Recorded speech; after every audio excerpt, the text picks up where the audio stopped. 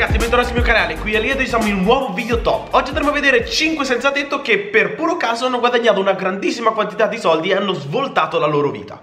Scrivetemi qui sotto nei commenti quale secondo voi è stato il caso più incredibile, quello che vi è piaciuto di più. Raggiungiamo i 500 like per questo video, iscrivetevi ovviamente al canale e seguitemi su Instagram, trovate il link qui sotto in descrizione. Iniziamo subito con il video. Se chiedessimo alle persone cosa farebbero loro con 50.000 euro, riceveremmo una marea di risposte differenti. Questo senzatetto viveva in una tenda quando, per puro caso, ha comprato un gratta e vinci da $1 vincente. Ciò che è incredibile è che ha vinto ben 50.000 dollari. Ora, non crederete a cosa ha fatto con questi soldi. Una parte li ha usati per regalarli ai senzatetto nella zona, veramente incredibile.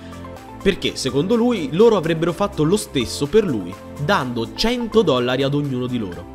Mentre una piccola parte l'ha usata per andare a trovare il figlio che non vedeva da anni. Il resto, risparmi. Non ha abbandonato la sua tenda e ha continuato a vivere lì. Voi, che cosa fareste con 50.000 euro? Scrivimelo nei commenti, il più creativo lo metterò nel prossimo video. $1,000. She said, no. I said, oh, I messed up, didn't I? She goes, no, it's 50,000. And I almost fell over. Dennis Mihurin has lived without a home since 1978.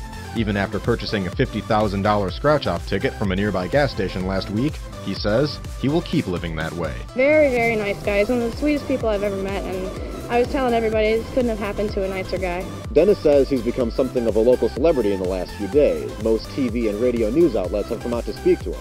He's not shy about what he'll do with his small fortune. All the other homeless people around here, I've already made up my mind. I'm going to give them each $100. Mihurin says he has 8 homeless friends to whom he will pay it forward. With all of this attention, he says that number may go up. Questa è la prova che i miracoli di Natale esistono veramente. Questo signore ha vinto la bellezza di $25.000 al primo giro ad un gioco a cui non aveva mai giocato. Tutto bello e lui molto contento, ma purtroppo per ritirare il premio aveva bisogno di una carta d'identità, che perse poco prima di rimanere senza nulla. Così ha provato a farla di nuovo, ma per farla ha bisogno di un certificato di nascita, e per avere il certificato di nascita devi avere una carta d'identità. Praticamente un loop da cui non si riesce ad uscire. Per fortuna un gruppo di volontari si è messo a sua disposizione riuscendo a sbloccare la cosa e permettendogli di ritirare il premio.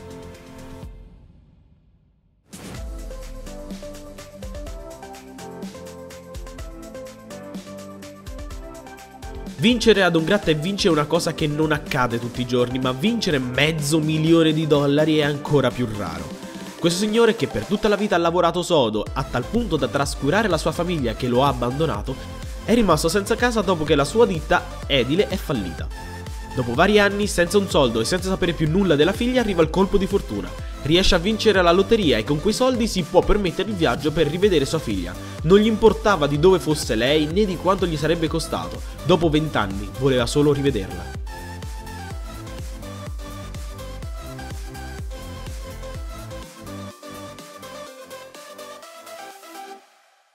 Questo signore ha passato la maggior parte della sua vita da barbone, vivendo per strada fin da quando è un bambino.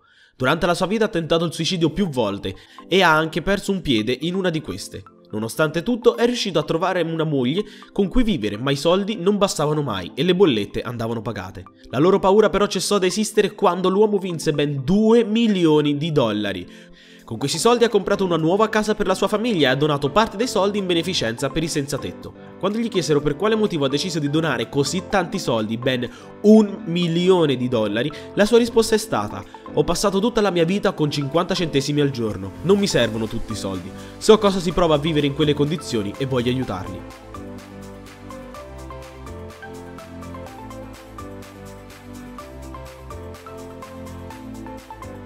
Ok, lo so.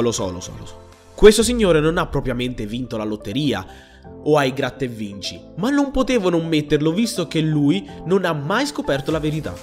Questo youtuber, d'accordo con il proprietario del negozio, ha regalato un biglietto della lotteria falso a un senzatetto, guarda caso vincente. Quando l'è andato a cambiare ha scoperto che la vincita erano di ben $1.000, una somma incredibile per lui. Appena presi i soldi voleva darli allo youtuber che gli aveva regalato il biglietto e non voleva tenersi i soldi. Quando ha realizzato che grazie a quello sconosciuto ha ottenuto dei soldi, è scoppiato a piangere. ma non per la vincita, bensì perché finalmente aveva trovato un amico dopo tanti anni di solitudine.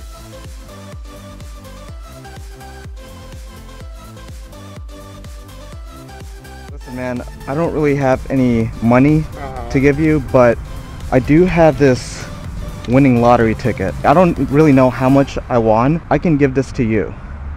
Okay? You sure, my man? Yeah, I could take you to the store and we could get this cash. All right. How's that sound? That's cool, my friend. Let's do this, brother.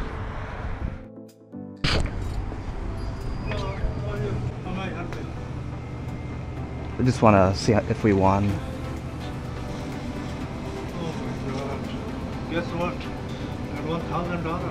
$1,000? You won $1,000. You're kidding me, right? You're kidding me, right? I'm not kidding.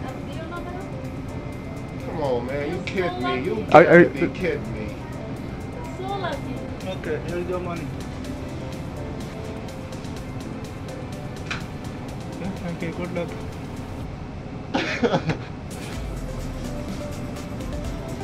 I want to share it, my friend.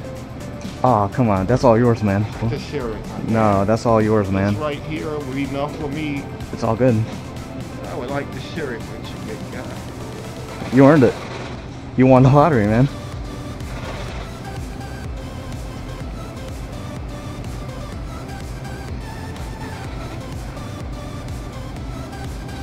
Here.